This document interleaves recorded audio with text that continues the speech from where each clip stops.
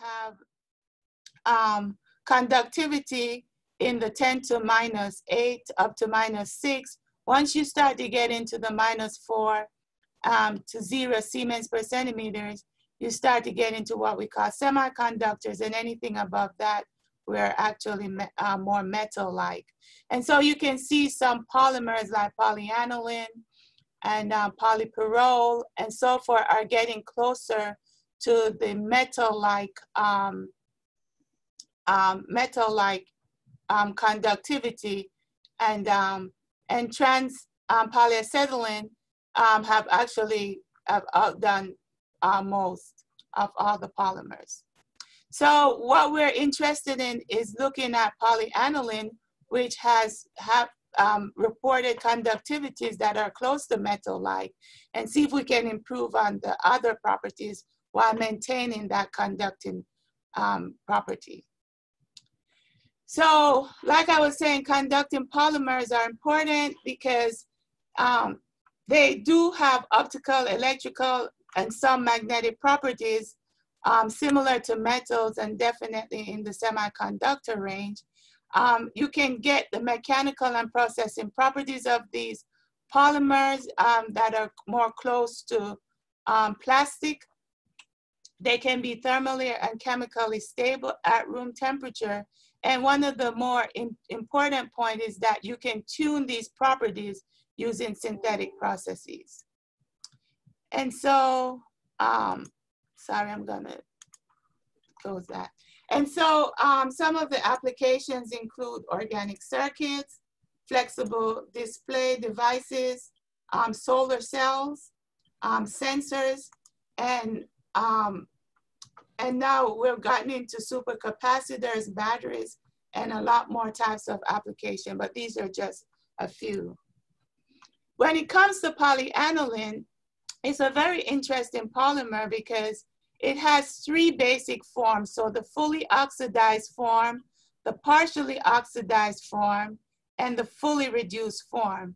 But it was shown that only the partially oxidized form, if you treat that with some acid, so upon protonation, it becomes a salt that is now conductive, but none of the other forms are conductive. Even if you fully oxidize this salt, it is no longer conductive.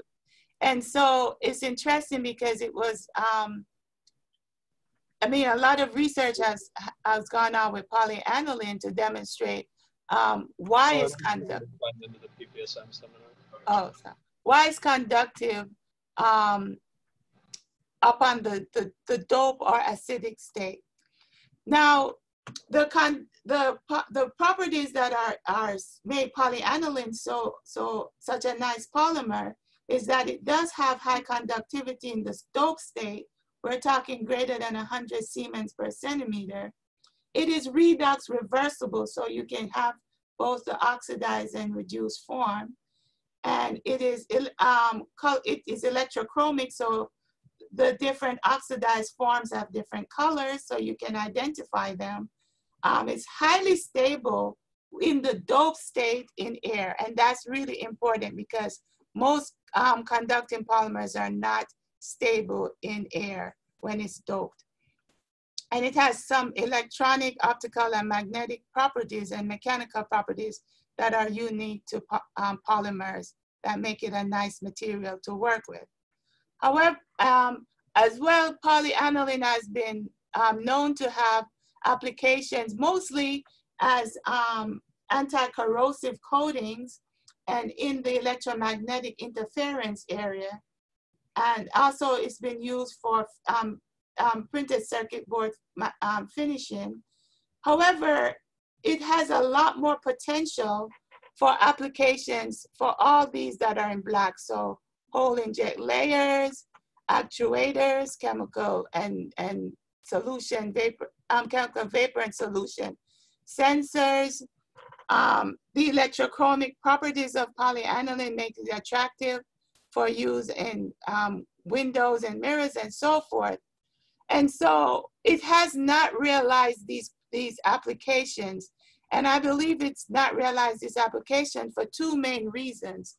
It is difficult to process, even though there have been some studies and some success over the years to help with the processability of polyaniline, but those have not been overwhelmingly successful to take it over the threshold to be used.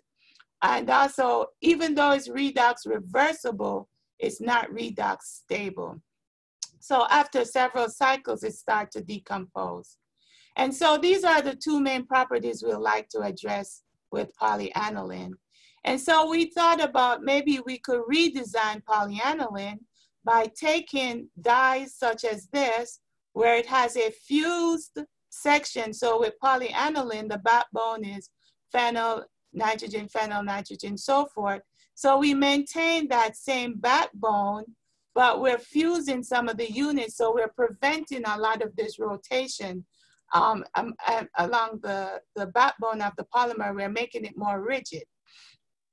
And also we thought maybe we could explore the effect of these counterions on the conductivity and, or most importantly, the redox stability of this material, because it is known that these heteroatoms can, one, adjust the frontier orbitals of the dye, or in this case would be the polymer, and it could potentially stabilize the radical species so that it's not highly reactive in the oxidized state, and so it's more stable, and you can go between the oxidized and reduced form.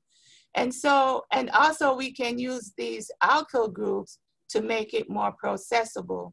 And so our hypothesis is that this polymer will have similar behavior to polyaniline because we're maintaining the backbone of polyaniline, but much better electrochemical stability and processability.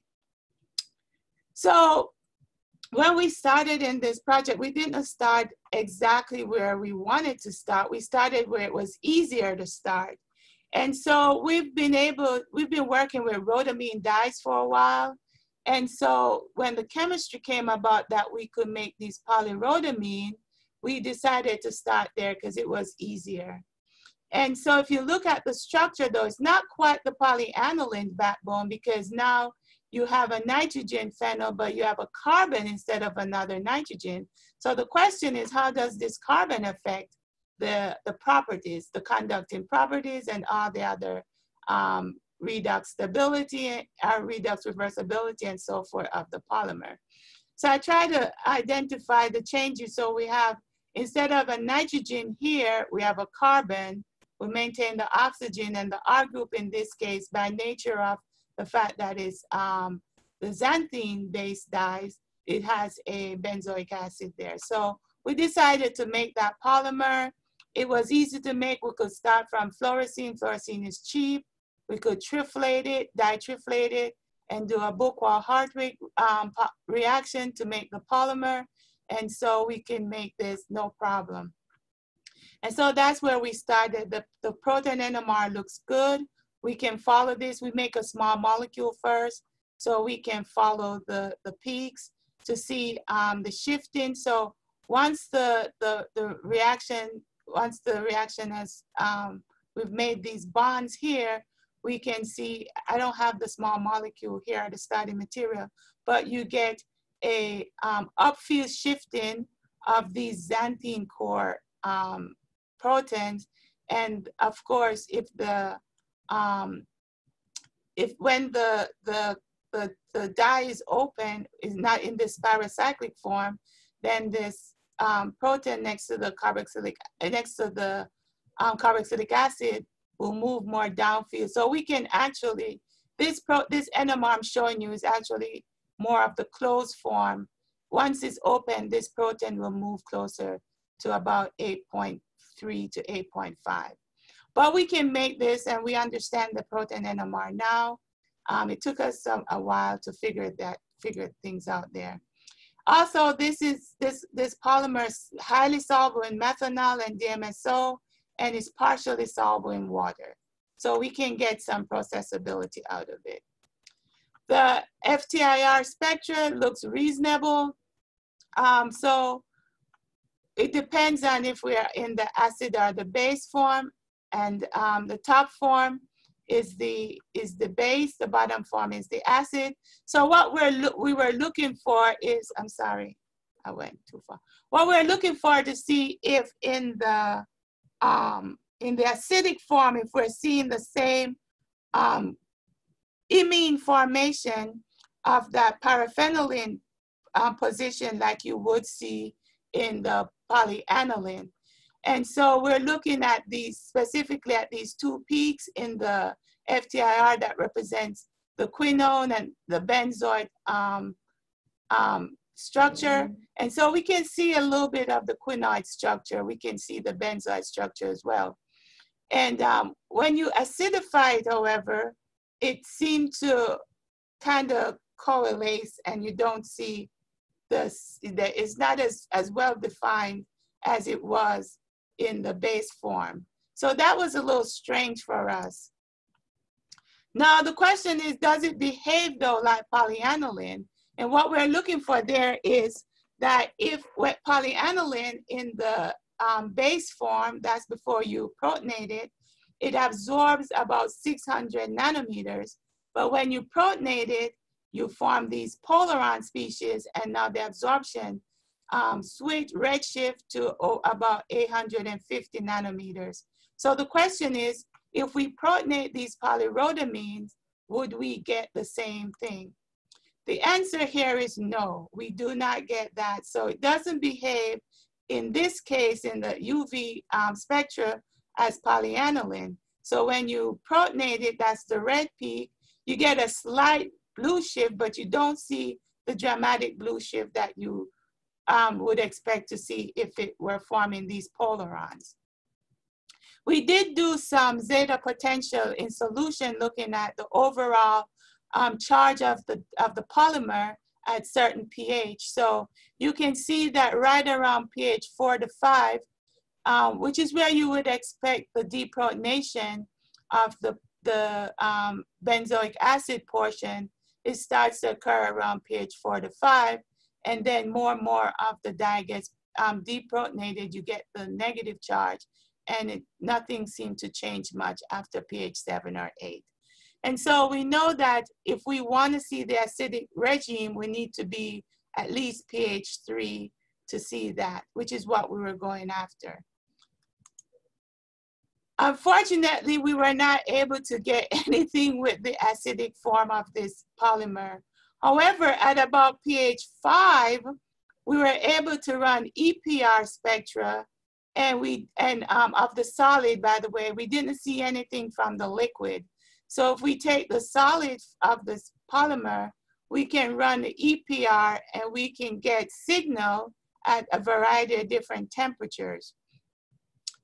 Not only that, to our surprise, if we do the 4-point probe measurements, we can get some charge moving. So we can get conductivity in the 10 to the minus 3 Siemens per centimeter, which I had my student run this about 10 times because I'm like, I don't believe it. So we ran it several times, it's reproducible. And so we're at a loss as to what's going on here, because it's not really behaving like the polyaniline, but at whatever is happening, you are having some electron in the backbone of the polymer. We can see that, free electrons, and we can see them moving by the conductivity measurement. So we're still asking questions about this at the moment. So as I was saying, in the acidic form, you would expect protonation of this to this imine form that can rearrange to give you the radical cation that you should be able to see through EPR. We were not able to see it under the acidic version, but we were able to see it in the basic form. It's not quite basic, it's still acidic, but according to the zeta potential, it's slightly negative at this point. So we have question here. When you take look at the TEM image of these films, you can see that under the basic form, they're kind of linked in a chain. And so we think that this chain linkage has something to do with the conductivity of the polymer. If you zoom in a little bit more, you can see that these things are pretty linked together. However, under the acidic regime, it's pretty horrible films. There's a little bit of linking in the background, but it's not really clear from the TEM image. And we have these salts that we can't seem to get rid of when we try to acidify the polymer. And so for that, we were encouraged, but still kind of puzzled as to what's going on with this polymer. So we decide, why not go to the polymer that we should be able to follow more clearly, that more resembles the polyaniline. And so for that polymer, we decided we do a similar synthetic route. So we take phenoxazine, brominate that, do the Burckhardt-Hardwick reaction to make the polymer. And again, the proton NMR is pretty clear. We can find all our peaks. We're pretty happy with that. And we made different R groups on the phenoxazine nitrogen. And as you increase the size of the R group, as you would expect, the solubility increase. So if the R group is just a methyl group, you get 30% of the polymer soluble. But as you go to larger and larger R group, you can get up to 95% of the polymer soluble. So we're pretty happy with that. If you look at the FTIR spectra, so the top case is the the undoped state, so the basic form, and the bottom is the dope state. Again, we're looking for the ratio of these quinoid to benzoid.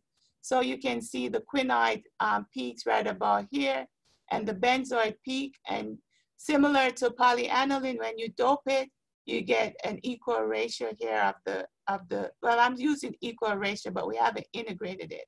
But you can see both the substantial quinoid and benzoid form of the polymer. This is a preliminary XRD spectra. We'll run high resolution wax later on, but usually we just run an XRD just to see if we can see any peaks or how, if we can see semi-crystalline behavior of the polymer. And it does have some, this is the acidic form. It does have some semi-crystalline behavior. So we'll send these off to run wax later on. We were not able to see anything in the DSC. So that's why we were doing this XRD. So back to the original question at hand, does it behave like polyaniline? Again, just to remind you, polyaniline absorbs around 600 under the undoped basic state. Once you dope it, it absorbs around 800. And to our, relief, I guess, it does behave in this case at polyaniline because it does have the polyaniline backbone. So under the basic form, it absorbs around 650. Under the acidic form, it absorbs around 950. And even the color changes are similar to polyaniline. So this was one good result that helped us prove that we were on the right track, at least with this polymer. And we took the film and we looked under AFM with a magnetic tip, and we could see some magnetic properties of the polymer, and we could see some paramagnetic properties as well when we ran these with magnetic susceptibility experiments. So we actually did, went back and do the EPR. So we did that originally as a quick test. So we came back and we did the EPR spectra. And again, we get pretty good EPR spectra at different temperatures. And we can also see the different dopants. So depending on the CSA, camphor sulfonic acid, polystyrene sulfonate, and so forth, we can get different, we can see that we still have our polarons formation. I put this data here. I am not an expert in EPR, but I know these are important. And any help I could get later on looking at these EPR, because there's data missing here, but the ratio of 8/B, so the peak on the negative to the peak on the positive is not 1, and in some cases much different from 1. The peak to peak line width varies as well, and it varies with the dopant, and the G factor again is a little bit higher than I would expect. So the G factor, from my understanding, suggests that the radical, the spin is more delocalized over the nitrogen, oxygen, and the aromatic system. So the other question is it electrochemically stable? And so we can take polyaniline, and for polyaniline, after several cycles, actually this is about 4 or 5 cycles, you start to build up some new species B here. And this new species B is due to decomposition of the polymer during the redox cycle. Now, we put our polymer through the same window, and you can see that after 10 cycles, there's no new B building up. So there's no decomposition happening. And this is just the different colors at the different stage. And even after 100 cycles, so this is our 100 cycle case, again, you still don't see any B building up. So what this is saying, that not only is it reversible, but it's redox stable, at least in this window that we're working in. And I can show you again, we can run this for several cycles. This is some specky, well, this is just some CV data. If you connect it, you can see the color change actually going between the blue and the green as the potential changes. So we have good evidence that it's behaving as polyaniline, but not only that, that we can process it and it's redox stable. So the other question is now, is it conductive? So here we do the conductivity study. Again, we do a 4-point Pro measurement. We take the IV curve and we take the slope of that, and do some calculations from that using resistivity, and find from resistivity and the geometric conversion factor and the thickness of the film, we can get the conductivity. And so this is pretty interesting data. So when we did this before, we made sure our samples are dry and everything. We tried different dopants and different spin coating condition, different film forming condition. And I'm just showing you the summary of what we think is important. And so we found from the literature that cresol had somehow made the conductivity increase. So we tried doping. This time we doped with PSS, polystyrene sulfonate, and TFA. And we did some spin coating and some slow drying and different things. And then when we put it in cresol, but then we let it dry, that's the slow drying, then we get conductivity about 10⁻²⁰ Siemens per centimeter. But if we take it out the cresol and we don't let it dry fully, the conductivity jumps up pretty good, 2-fold. So we're like, well, that's not fair, it's not dry. So we try that again. So if we just do CSA dry, we get very poor well, not too good conductivity. Likewise, if we change the solvent to like NMP and we make that dry, we don't get such good conductivity. But if we make it damp, we get better conductivity. And so we decided to do a test. So if we take the sample and we spin coat it and we allow it to go in cresol vapor, so we just put it in a chamber of cresol for some time. If we run the conductivity, we get good conductivity. But as we heat it up and we dry it, you see the conductivity starts to fall. So we found a paper that kind of sort of explained it. And what we saw was that without cresol, the films were pretty bad. And so the connectivity of the films the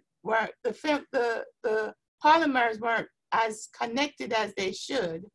But in cresol, you get these fiber-like films. And so we believe that's what's helping with the conductivity. As you remove cresol, it goes back to this very powdery-like film. And so we think that's why the conductivity increased with cresol.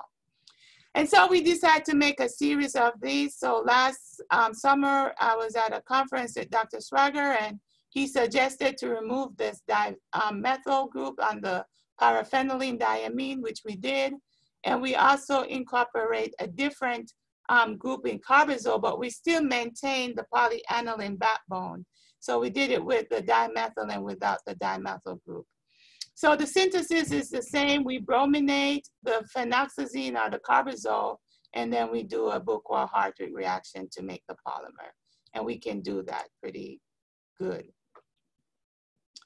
Proton NMR is similar. We can account for peaks. They're more broader this time, depending on the molecular weight we get. So one of the problems without the dimethyl groups on the paraphenylene is solubility.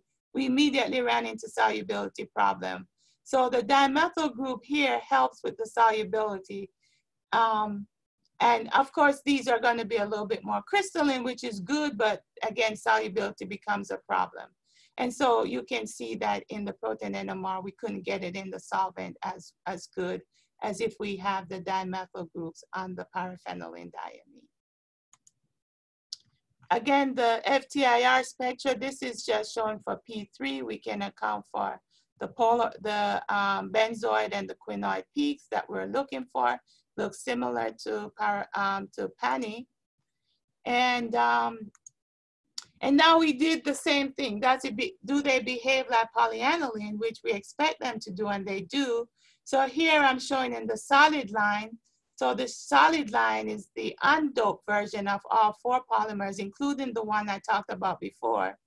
And the dashed lines, these are the doped. So you can see for all the dashed lines, you can see the polar formation here. So they all were fine.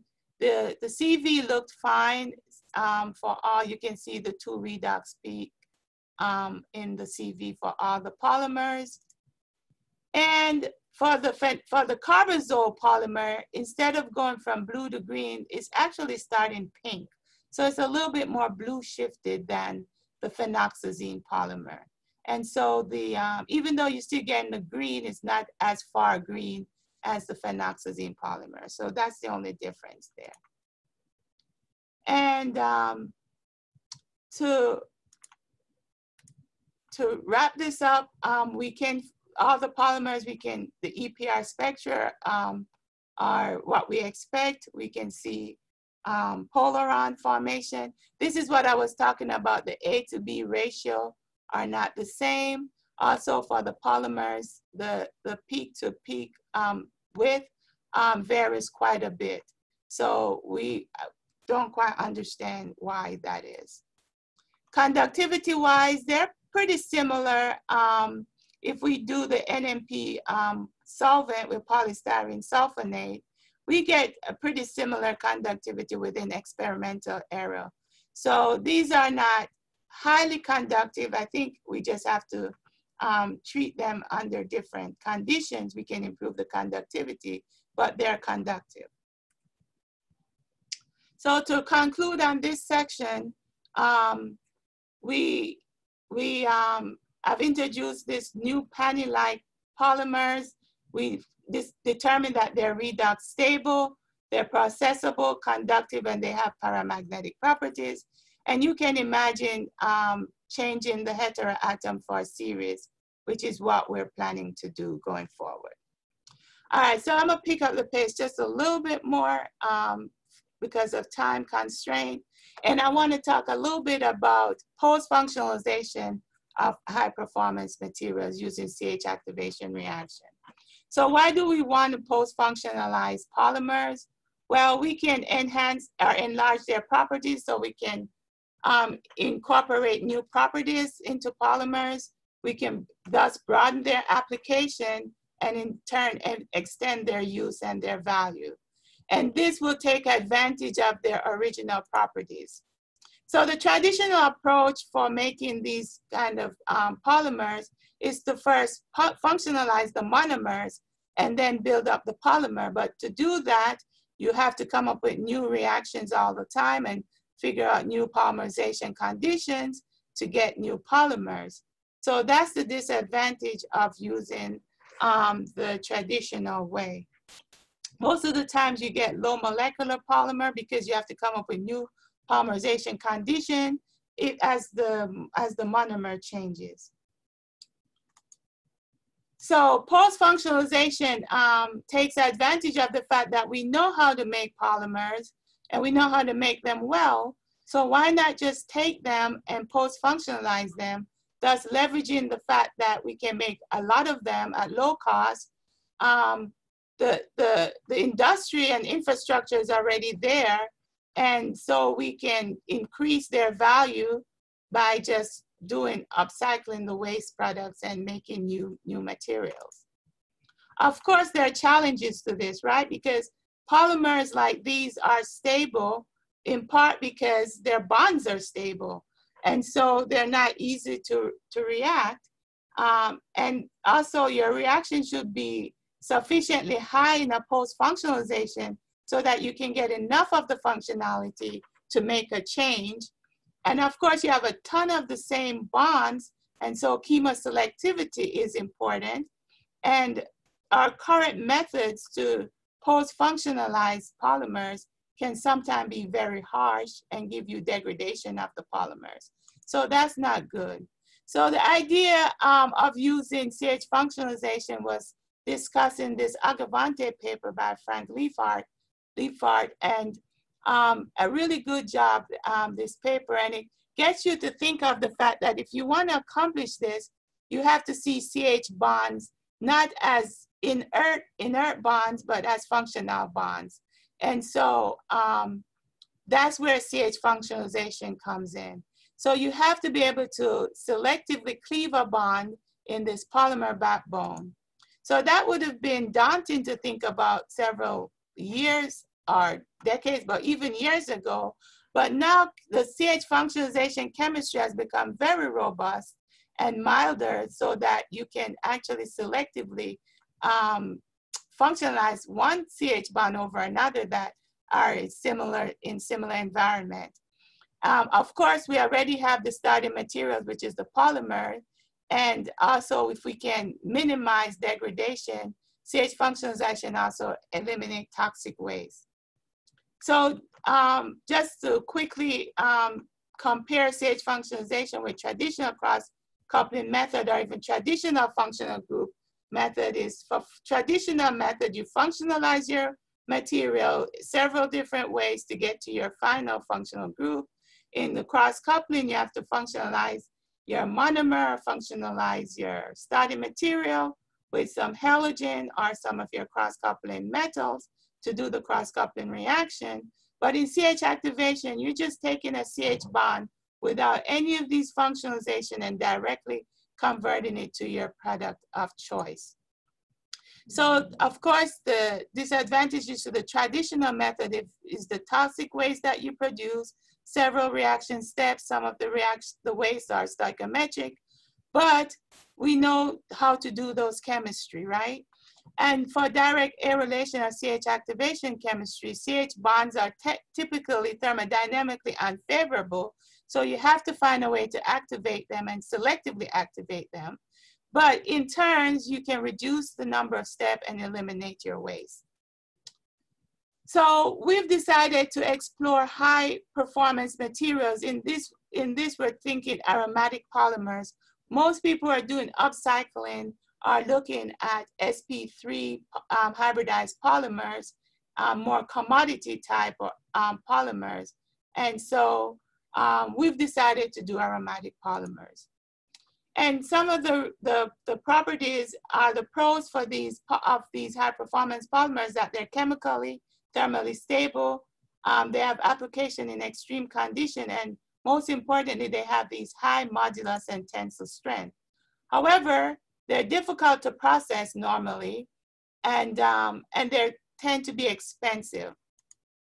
So if you have something that you have to go through a lot of trouble to make in the first place, why you just want to toss it in the trash when you're finished with it? Why not find new ways of using these high performance material to expand and extend their lifetime? And so that's what we're thinking of doing in this chemistry. So some examples of these high performance materials are like polyimides, and these are typically used as insulators and passivation layers for electronics. They tend to be thermally stable, have good chemical resistance, and are overall good mechanical properties. But again, some of the problem is processability. And so here are just some examples where polyimides are used as sun shield for telescope and for satellites, and mostly, as is set up here, for electronic application due to mechanical strength.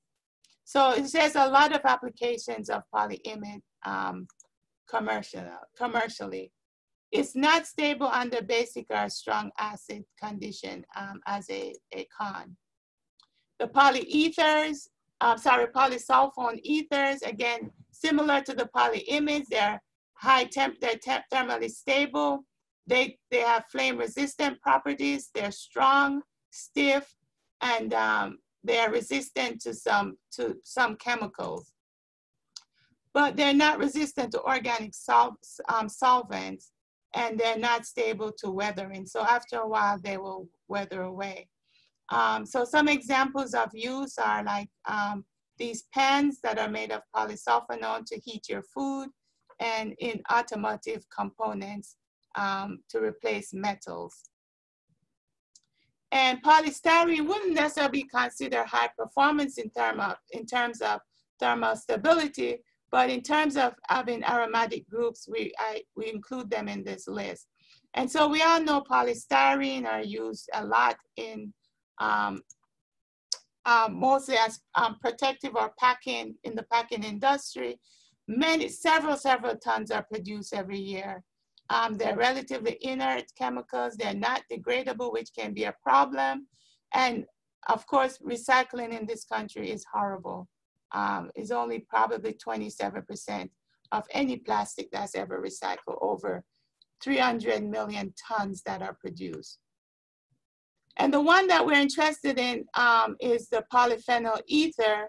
It has some really great properties as well: thermally and radiation stable, chemically stable, high refractive index, good optical clarity, and high surface area. One of the applications of this polyphenol ether is that they're used as engine oil in these in spacecraft and also in these jets. And so, but the reason we were interested in it, for the fact that it's a liquid at room temperature and we can work with it more easily. And it's a smaller polymeric material. So we got inspiration from the polystyrene, some work that was done on polystyrene by the Bay Group. And so they were able to CH functionalize polystyrene with this boron species to do CH borylation. And they were able to see that they were maintaining their tacticity, didn't get messed up. You can even do it on the polysulfonone ethers, and it works. They use these in membranes for exchanging in ionic membrane exchange. So we took that and we took our pump oil and we did the same CH borylation reaction. And you can see that here's the pump oil. We know the reaction worked because we can see the pinnacle boron group, and we can see changes in the aromatic region. And we were able to also just do a quick Suzuki reaction on this boron species, so you can see the pinnacle boron go away. And you can hardly see the thiophene under here, but they're somewhere under here, as you would expect them to be. Not only that, this is just the blow up of the aromatic region to show the newer peaks.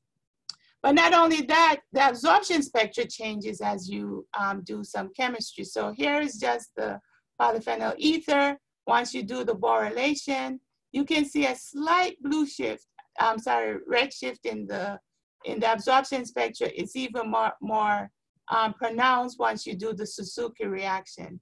Not only in the absorption spectra, but also in the emission spectra. So here, the absorption for the Suzuki, but now you can get emission in the visible region, right around the 400, but right on the bridge of the visible region of the spectra. So now you're changing the property of this pump oil just by doing a few post-functionalization. What you're not changing is the molecular, you're not destroying the polymer. So we can see that from GC analysis. So the green represents the polyphenol ether. We did do some silicon chemistry. I didn't include it in there, but it's in the GPC data. But the blue, that's your boron, is supposed to be bigger because you're putting that pinnacle boron. And then once you convert that to the thiophene, it's a little bit smaller.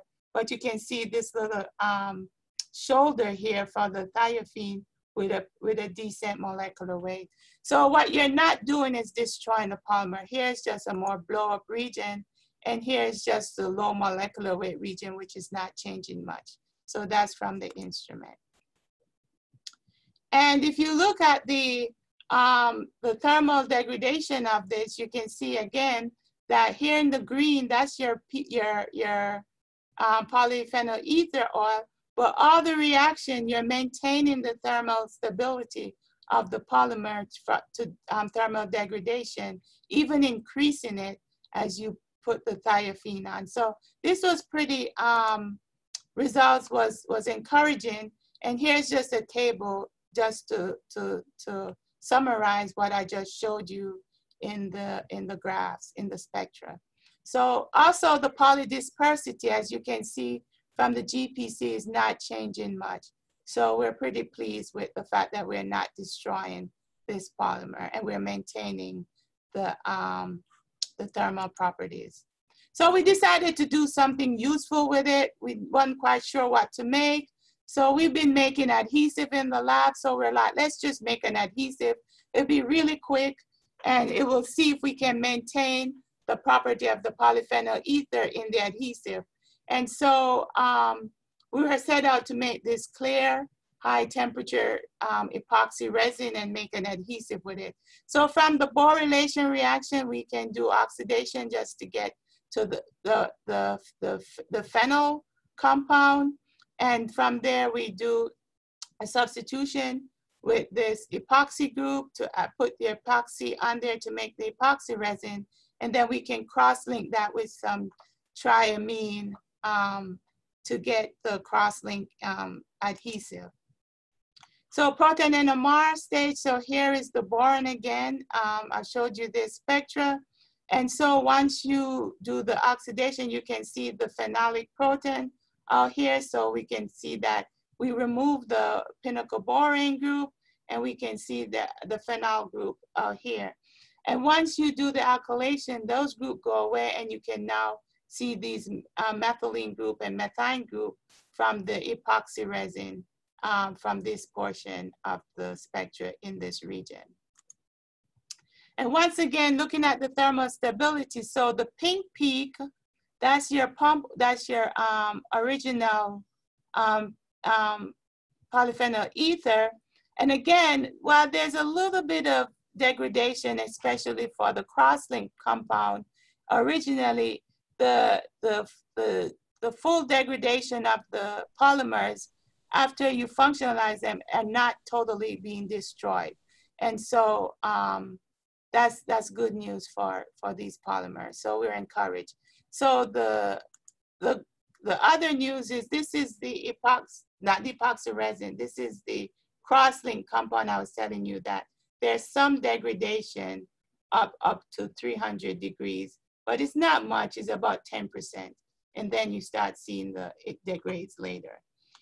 Interestingly is the glass transition temperature. So I'll show you in the table that the cross-link compound has a higher glass transition temperature. So of course, the starting material was a liquid, so there's no glass transition temperature there. But as you make it into a solid, you can increase the glass transition temperature of your material depending on what you want to make. And so finally, here is our proof. We can make adhesive. It glue this glass together. Here's a little blow up of that. And we didn't have time to do testing and all that, but we'll do the different mechanical testing coming up in the next couple of weeks. So finally, here's my final slide. So here again, I was telling you the glass transition temperature increase as you do certain chemistry to the pump oil. And I was pretty pleased with the 78 for the glass transition temperature of the adhesive. And we haven't even manipulated the triamines to improve on that. So this was a good first step. So to summarize this, post-functionalization of commodity products can be a viable way to access new materials. The advances in CH functionalization will allow us to do robust chemistry, post-functionalized polymer.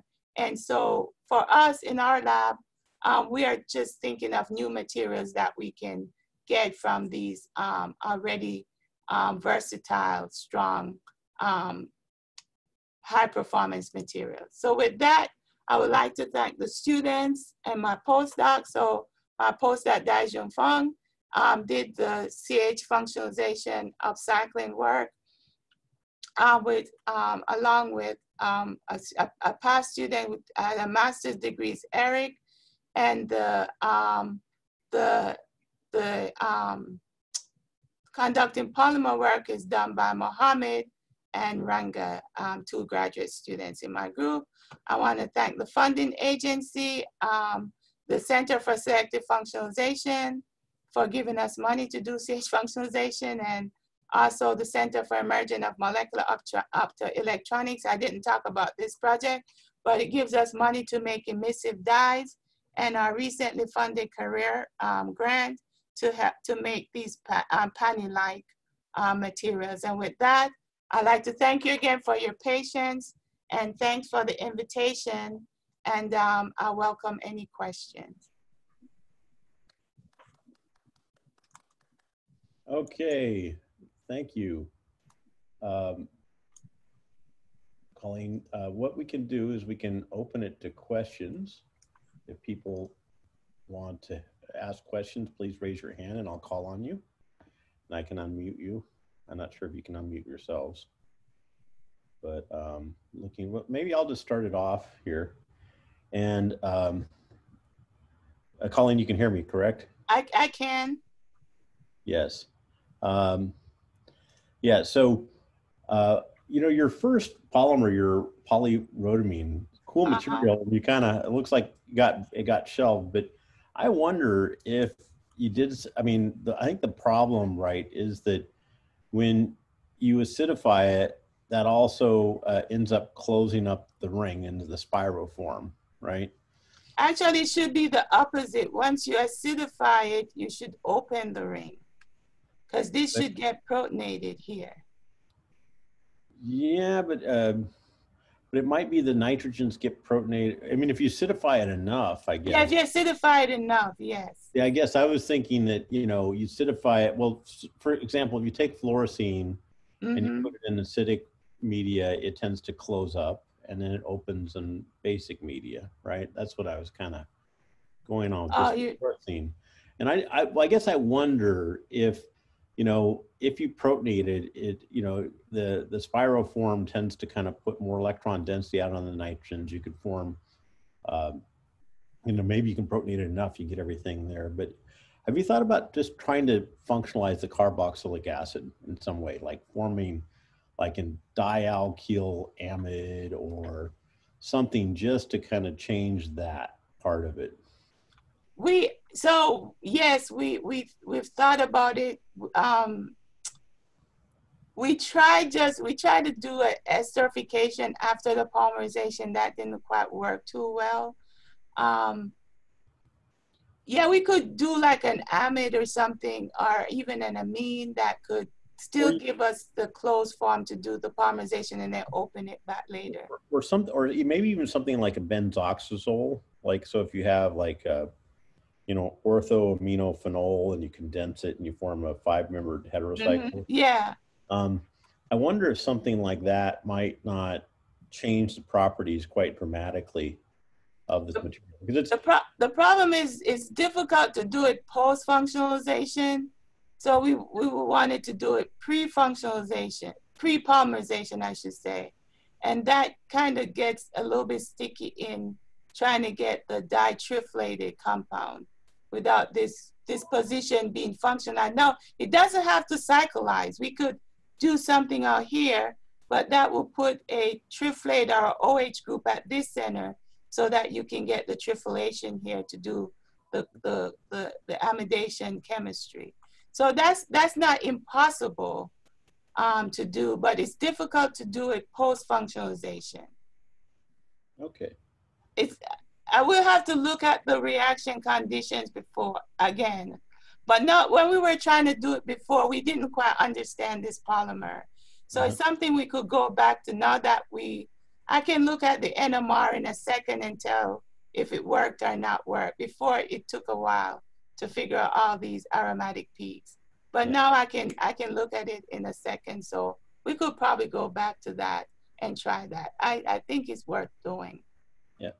Yeah. Anyway, it's just that falls into this category. Ideas are cheap. It's very hard to make them work. But so other people have questions. You raise your hands and you can be unmuted. I'm not sure I'm seeing any raised hands. Maybe one other thing. So you're using the orthocresol treatment, and that's something that I was able to be Alan McDermott's colleague when he was doing all these things. And one of the things that they found is that there are two things it's doing. One is it's kind of solubilizing the charges and making them lowering electrostatic pinning of the carriers. But it also tended to plasticize the material and promote crystallinity. Did you ever just try and treat it and then look at the crystallinity after you treat it, or before and after, or see if you're changing the structure, the solid state structure of the material? That's what this is about. So this is without any cresol, and you can see from the SEM image, it's totally different looking than if you put the cresol on. But did you see a crystal? So this is a more so in before the cresol, these tend to be very brittle, and we have pictures of that. They crack easily, but when you treat it with cresol, the film just becomes nice. It's like you said, plasticized, and there's no crack anywhere. It's not brittle anymore. But I wonder if you did an X-ray before and after, if you saw a change in the kind of. So that's a good question. So that's something we were going to do. We did a quick X-ray on the instrument we have here. So we'll have to send it off to Southern Miss to do more extensive X-ray. But yeah, that's something I suggest to my student to look at. So let's look at the percent crystallinity before and after it's treated with cresol. Yeah. Okay. So I think we gave our guy a sample with the cresol. He just hasn't gotten back to us with it. But I don't expect to see much from this instrument here because it can't do as good of a job as the one that they have at Southern Miss. So, but this just gives us preliminary information to see if we need to pay money to go to send it off somewhere else. Okay. Yes. Any other questions? I don't want to dominate everything. I'm not sure. I'm not seeing. And I can't see any. I don't have access. I can't see any. I'm looking at the participants. I don't see any hands. Anybody have any hands? Or there's nothing in chat either. Okay, well, I think we're probably going to lose a few people here, getting close to 5. But thank you all for hanging with us, and Colleen for delivering an awesome lecture under extraordinary circumstances. You showed your poise like you getting ready to jump 21. A competition. Yeah, competition. Like I showed him your record, long jump and triple jump exploits, and the picture of you jumping, and you certainly, we made you jump through some hoops today to give this lecture, and hopefully we'll get it down next time, because you're the first person in this series. So thank you for bearing with us. And I wish we could have come to MIT in person so I could take you out for a nice dinner tonight, but I owe you one of those in the future, and we'll connect and have it. So, so anyway, thank you all for being with us. Thank you, Colleen, for an awesome lecture.